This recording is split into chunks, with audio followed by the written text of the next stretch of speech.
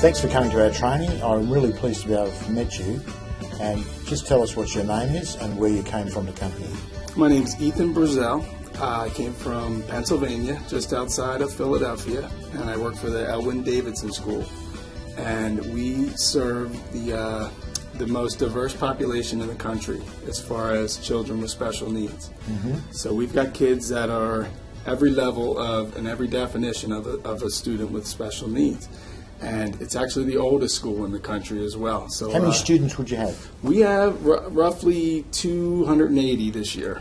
True. So, and we also have residents that live on campus. There's older folks that are no longer students that live there, that work there. It's a 400-acre campus. And the kids that in the actual school are 6 to 21 years old. So that's our population we're serving. And how I came to learn about aquaponics was first through your videos, but also my background was in wildlife biology, and organic farming and anything nature. So I was always pursuing that avenue, and I have a wife and 2 kids at home, so I was looking for ways to produce good food for us to keep us healthy as possible. They mean more than anything to me. And so I started pursuing a system that I could build on my back deck, and we could grow food and have it for us at home, just a small scale system. So I started buying the equipment, and I had to see the Bell siphon for myself to believe it. I had to build one before I could. They're really amazing, aren't they? Unbelievable. Yeah. From day one, my little boy came out and helped me test it, and we saw that thing go, and the first time it went down, there was no turning back. They're a thing of beauty. Unbelievable. They really are. And so that's as far as I got with it at home, and then something hit me. Why don't I take this to work and let my kids help me put this together? Yeah, these are the special needs children. Special needs children. Yeah. And I work specifically now with 14 to 21-year-olds, and we already were going out and working in wildlife refuges and CSA farms that we have on campus, native plant nurseries, and trout nurseries. So they had experience in these areas. And this was kind of a culmination of all those things coming together. So I figured I'll bring this in, we'll set it up, maybe it'll be fun, maybe they'll get a kick out of it. Well, from the first day I brought it in and started to explain what we were going to be doing, they started bringing me drawings that they were making, just based on what I said. And what struck me right off the bat, these were kids with autism that words don't usually mean a lot. Visuals is what makes sense to them. But I just talked to these kids about it, and they got these visions in their head, which is out of the ordinary. Yeah. It's out of the ordinary, and they're bringing me these beautiful colored drawings that I got laminated and hanging in my office now that were just fantastic. And I started getting these ideas of, is this the tool that I've been looking for to reach some of these kids? It's not that they can't learn. It's not that they can't be involved. It's that they haven't found the way to be successful in their own minds to interact with what they're being taught. Communication, is that difficult? It is. Yeah. It is. And depending on the disability, sometimes it's extremely difficult.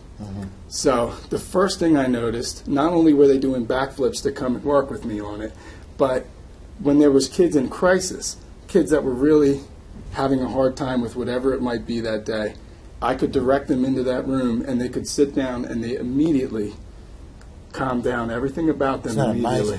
They would breathe deeper, settle down. They would look at me. They would look at the system, and we would just start to have this conversation. And I mean kids that were really having a difficult time in some really bad situations. They would forget about that. Isn't that great? It's just unbelievable. It's beautiful. And so once it really got up and running, now not only can they come in and see it all and be near it, but now they can start eating it and tasting it and understanding just why we did it. And total involvement. Totally involved.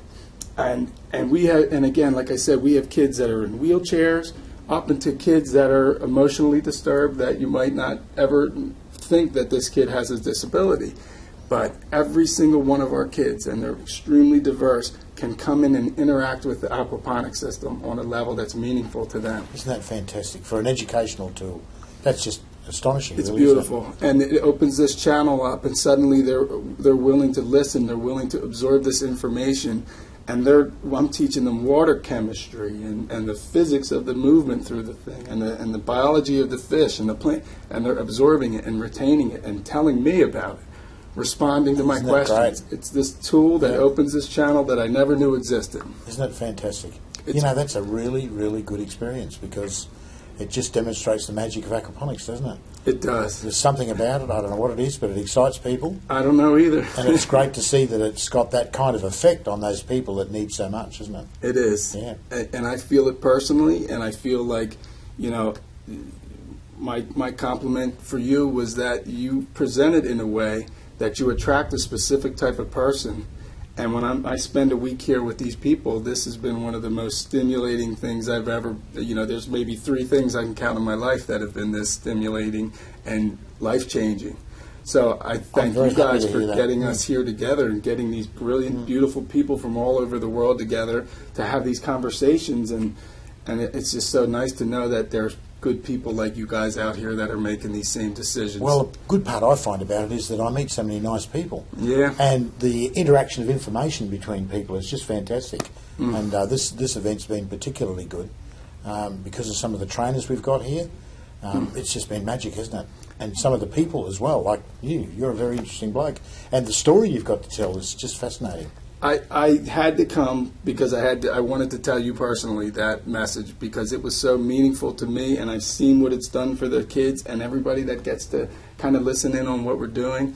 That it's just I had to share it. I couldn't just hold it in. Well, I'm really glad you did. did. Great stuff. Thank you so Thanks much, for coming. Murray. My pleasure. Thank you Yeah. for having me. Thank Great. you for coming.